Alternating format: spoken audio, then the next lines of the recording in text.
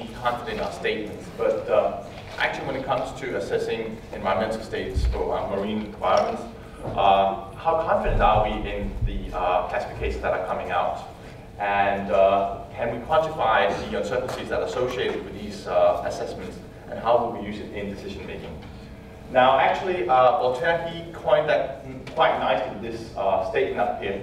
Uncertainty is an uncomfortable position, but certainty is an absurd one. So we have to live with uncertainties. Uncertainty is something that is somehow penetrating through all aspects of our lives. In most cases, we do not consider uncertainty. It's just something that we have sort of built into our life. We can take the question about what is the status of the Baltic Sea. So if we want to address that, we might use the need tool and might say, well, we have GES, or we might not have achieved good environmental status. But how confident are we in this, and how are we going to use that for decision making? Well, it might be that the need tool tells us that we are 58% sure that it's achieving GES, or that it's 42% sure that it's non-GES. But being 58% confident that we have achieved GES might not be sufficient in some cases. We might require a higher confidence. And that's why there are different approaches to actually address this uncertainty and use that and include that in decision making. One, taking a precautionary principle, which is in Water Framework Directive is called the fail-safe approach. And that is, for instance, assuming, or at least requiring, that we should be at least 90% confident that we have achieved GES. In that case, it will turn out to be non-GES. The other thing is actually to take the other approach, that is, assuming that we have not achieved GES, but then if we just want to be 90% sure that we have not achieved non-GES, then we can come to the conclusion that we have actually GES. So that's a precautionary principle for the polluters. So how do we do all that? How do we get to this, you could say, final classification with uncertainties, etc.? The whole point in the need, that is that we aggregate distributions from the indicators all the way through the different levels of aggregation. And this is how it works in the need tool, as you can see, and we're getting uncertainty distribution on different levels.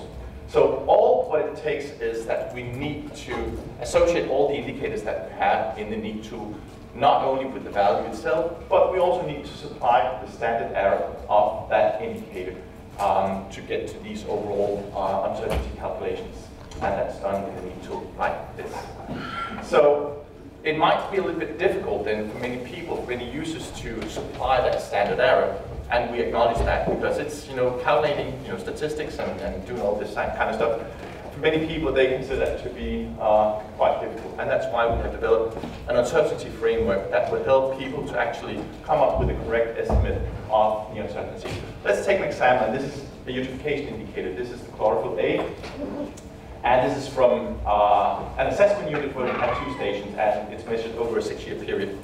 Now, in this case, what we're interested in is not just the data themselves. We'd like to assess what is the overall chlorophyll level over the entire period and also over the entire assessment unit. And for this, to address that better, we have developed this framework where we actually have identified all the potential sources of variation that there might be in typical monitoring data that we have. And we divided that into variations that are temporal, some that are spatial, and some that are methodological. The ones that are temporal can be interannual variations, seasonal variations, annual variations, and some irregular temporal variations. And the spatial variations can be both on a large scale, they can be on a smaller scale. And also, depending on what type of monitoring data we have, that can be methodological variations. Typically, one of the most pronounced variations is the variation between persons. But overall, the point is not identifying these sources of variation. For having a quantitative framework like we've included it in the need, we also need to assess how large are these sources of variation. And just an example, just to tell you how important it is, if you have 30 measurements, it really matters whether you're going to place all those 30 measurements like in 1 month within a 6-year period, or whether you're going to distribute a bit more in time and space. So let's get back to that example with chlorophyll. In this case, we have 2 stations, but assessing the variation between the space variation between 2 stations is not going to give us a very good estimate of, say, what is the variation. And that's why we need to work on larger data sets. So we have a lot of assessment units like this. This is both in Denmark and Sweden. we can actually estimate all the different sources of variation based on, you could say, variations within all the different assessment units that we have here. And the whole point behind this is actually that these variations can be considered more like constant, because as long as the systems that we're looking at are more or less similar, then they will not change. That's our, you could say, our conclusion so far. So the whole idea is actually to take some of these estimates of variations or variances that we use for assessing the overall uncertainty of the indicator and put them into an uncertainty online library, so we have them more or less constant. So how does this work if we're going to calculate the uncertainty, the standard error of an indicator? Well, we have the data to the right over there. So this is typically something that we do for each individual system. But then we also have some parameters, fixed parameters you can consider. And when you put that all into the big pot here, then you can come up with an estimate of the standard error of the indicator. This is essentially not witchcraft. This is actually based on sound scientific principles. And we have described this in this publication that came up this year in ecological indicators. Now the point is that it requires calculations that you cannot do in a spreadsheet. So that's why you shouldn't try to don't attempt to do that.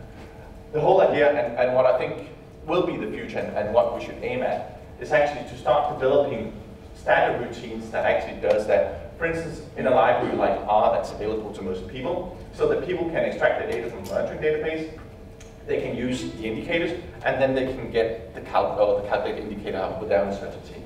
So with this, I see that this is not really the end of, you could say, the work we devote. It might be the final conference, but I see there's a lot of work lying ahead of us in terms of implementing the indicators, getting all the quantitative estimates of the indicator values and its uncertainties, and getting that into an assessment system like the NEAT. Thank you.